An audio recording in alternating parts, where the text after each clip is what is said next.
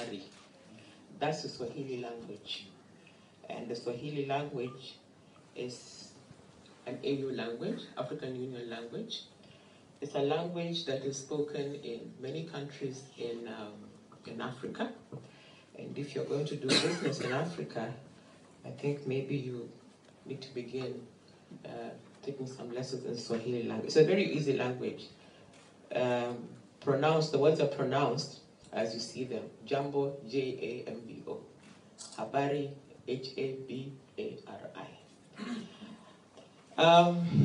Let me begin, first of all, by thanking the Federation of Indian Export Organization, Theo, and James for organizing this event. And of course, let me recognize the dignitaries on the dais, Mr. Ajay, Dr. Goyal, and Dr. Ashok. I was told to come and talk about challenges of global business with a particular reference to Africa. Let me also admit that I am not very, I do not have the expertise in this field. Nevertheless, I will be able to generally talk about my continent, Africa, then have a poncho on my region and country, Kenya. But let me first of all congratulate James for the good work they're doing in terms of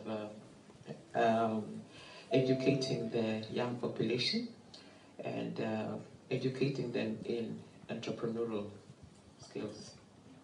We have the same challenge in Kenya, my country, where we have a lot of youth coming out of university, but these are youth who are looking for white-collar jobs. And so here comes an avenue for partnership with India, because we know India is the home of entrepreneurship skills.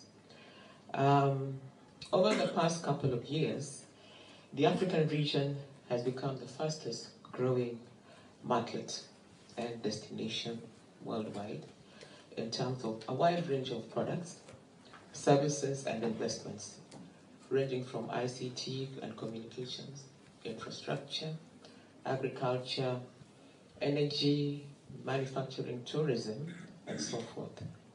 Indeed, this is a sharp contrast to some 10 years ago.